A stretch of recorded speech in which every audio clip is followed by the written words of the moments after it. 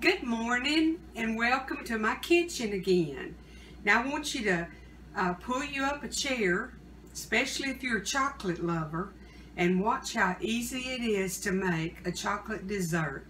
This is called chocolate cobbler. I had never heard of it before, but let me tell you, I made it and my husband ate about a fourth of it last night. I wanted to try it and be sure it was good before I shared it with y'all. So let me read what goes in it, and then I'll try to get the camera where you can see what I'm doing.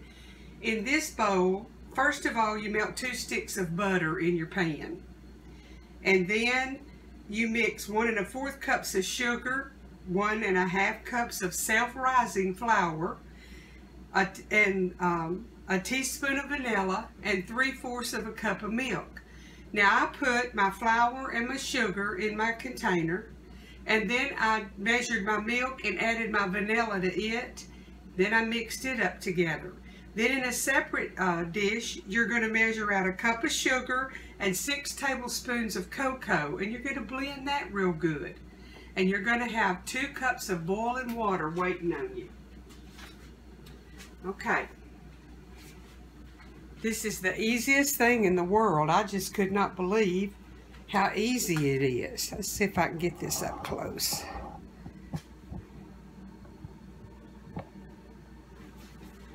Okay, I've melted my butter in this pan right here.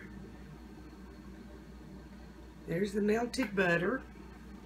And you're just going to take your dough that you've mixed up. Stir it one last time.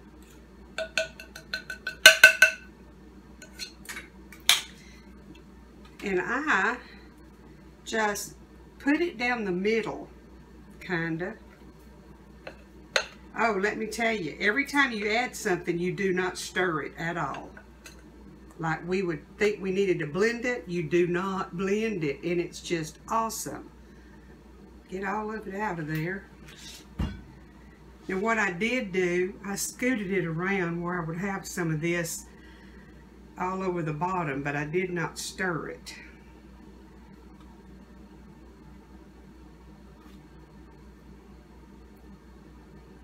Okay. Now, after you put that in, you're going to sprinkle your cocoa and sugar mixture. Get that cleaned up a little bit. You're just going to sprinkle this cocoa and sugar over the top of that, and don't stir it.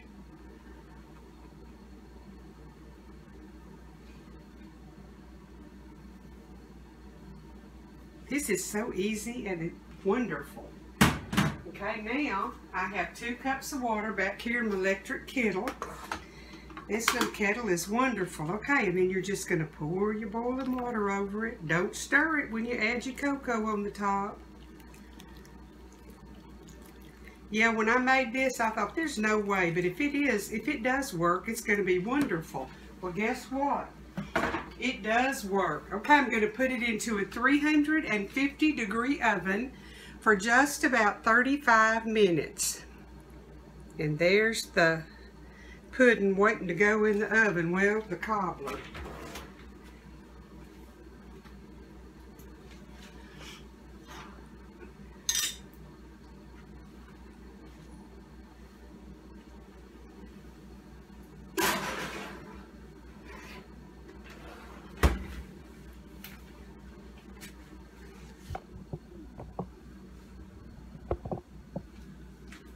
Okay, I'll bring y'all back when I get it out of the oven and show you what it looks like. It's amazing.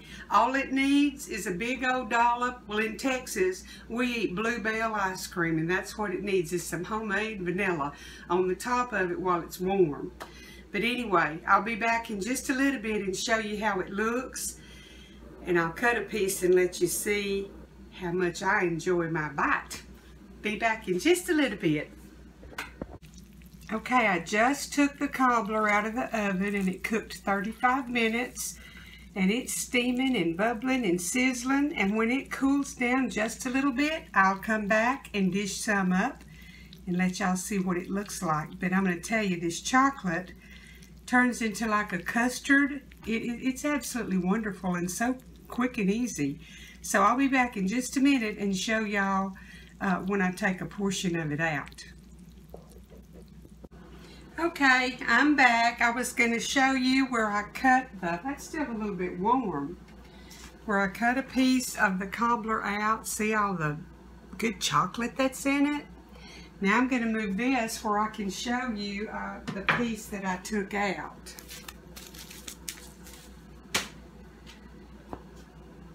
And I didn't have ice cream, so I put just a little bit of powdered sugar on the top. But let me just tell you, this is absolutely delicious. And I hope you try it and comment and let me know how you like it. Well, thank you all so much for watching. And I hope that you enjoy this recipe. It's really good. And stay tuned. Please hit the bell where you'll be notified when I make another video. And tell your friends about it. Help my channel to grow. And I will be back shortly with another good family recipe. You know, I've been cooking for my little family for 49 years. So I have a lot of good recipes. And I really want to share them with you. I want the generation coming up to know how to cook like their elders did. There's something besides fast food. And it's fun to get in the kitchen and make your own meal. And that's what I'm trying to do, is share some of the things I've learned through the years from people who'd been doing it for years themselves. Y'all come back and we'll have another good recipe coming up. Have a good, blessed day.